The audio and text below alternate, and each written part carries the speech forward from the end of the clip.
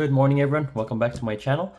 So recently my brother upgraded his Windows laptop to a MacBook laptop with the M3, and unfortunately while the MacBook has good battery life and good build quality and overall is a solid laptop, it is an ARM laptop, so it can't run x86 apps such as Valorant and so on. So I recommended him to purchase this BOSGAME E2 series E2 Mini PC right here. This PC is powered by the Ryzen 5 3550H, and it's not the latest CPU. The CPU probably released 6 to 7 years ago, so it's fairly old. However, it's running on the Radeon Vega 8 graphics. So if you guys are like tech savvy people, AMD is known for having some of the best dedicated graphics card. So for his needs, especially Valorant being an easy to run game, this should be powerful enough. It has 16 gigs of DDR4 RAM. I'm not sure of the exact speed. Storage 512 gig NVMe SSD. I also want to tell you that the memory and the storage are upgradable. But yeah, in this video I will not only be unboxing this, I'll also be setting it up. I'll also be showing you guys how to optimize Windows for gaming, and I'll end the video with a benchmark video of me playing Valorant on this mini PC right here. So yeah, really excited and hope you guys enjoyed the video. Let's open this bad boy up. So while the processor, the Ryzen 5 3550H, is like 6 to 7 years old, this PC from BOSGAME is actually fairly new. Like if you check other YouTube reviews, they posted it maybe 3-4 months ago. So I'm guessing BOSGAME had a lot of like 3550H processors in stock and just wanted to clear it out, so they decided to make a PC out of it. And this isn't very expensive too. Like I got this for roughly around 235 Canadian dollars, which is a really good deal considering you get 16 gigs of RAM and 512 gig NVMe SSD. But anyways, we got this cover out right here. Some instruction manuals right here. We got the bracket. We also got an HDMI cable and the power cord. Here's the PC right here.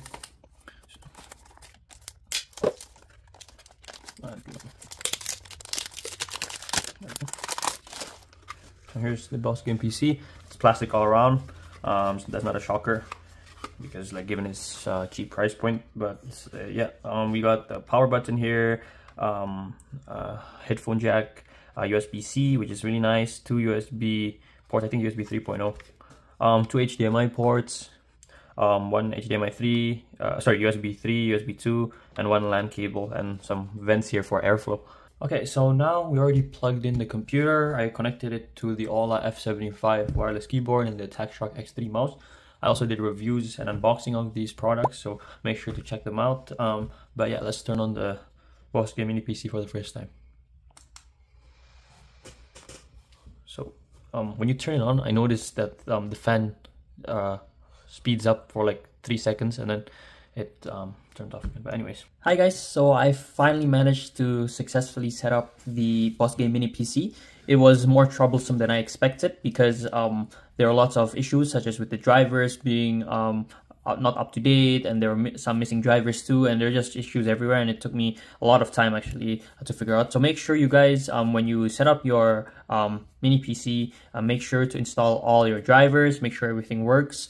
And yeah, now let's optimize Windows. So the first thing is that I want you guys to go into Task Manager and hit into Startup Apps right here. So I've already disabled the ones I don't need. So when you guys do this, most of these are going to be enabled. Just enable the ones that you want to keep enabled when you turn on your PC. That way PC Manager and Radeon software will both start up without like permission basically every time you open your PC. So make sure that you only keep the ones you need here.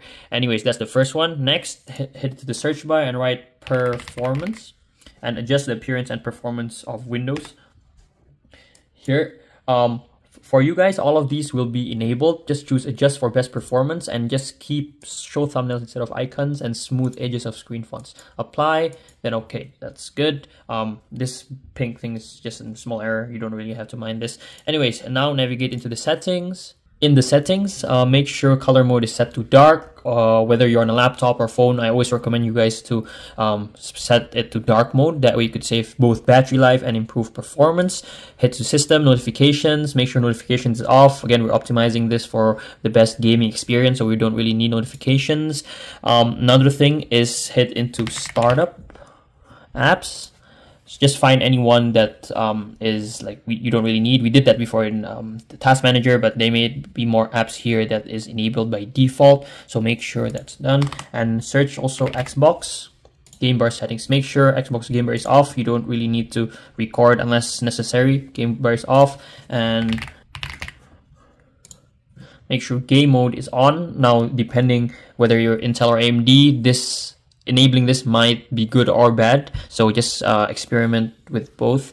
Anyways, that's just a quick overview on what I did to improve performance on Windows. There are many other ways too on how to do it, but this is just what I do. Just a quick one. Also make sure that Windows is up to date. Update Windows. Yeah, I gotta update that in a bit. Anyways, now we're gonna go into the AMD Adrenalin software. Here, go to create and make it performance. However, I just like a custom one. Radeon anti-lag, Radeon Pro viewport boost. I disabled Radeon chill because it limits FPS to save power. Radeon image sharpening, you could experiment with that. Basically, it sharpens your image. So let's say you're playing in 720p. It may seem like as if you're playing on 1080p or whatever, and you could save a few FPS. I might play around with that later. But yeah, here's my settings. Texture, filtering, quality. I just made sure it's performance. But yeah, that is how I optimize Windows and Radeon Adrenalin for the best performance. Now I will show you guys benchmark on Valorant.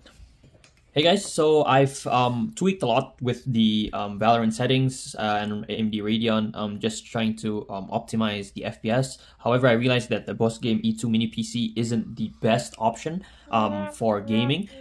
Trust me, I did everything. I modified the AMD Adrenalin software, I modified the Windows settings, I also played around with the Valorant config files to access the hidden settings, and I also made this to 1280 by 720. Everything, and like if I not limit the FPS right here, see I'm getting over 170 FPS at the moment in training. However, I noticed that in heavy workloads such as in a competitive match, frame drops occur a lot. So like you could be playing on 100 FPS when you're like walking around the map, but when you're shooting a person, it'll drop to 20 all of a sudden for 2 seconds, and these frame drops can get really annoying, especially in this FPS games. So I would be returning this PC and looking at other alternatives. So yeah, have a good one.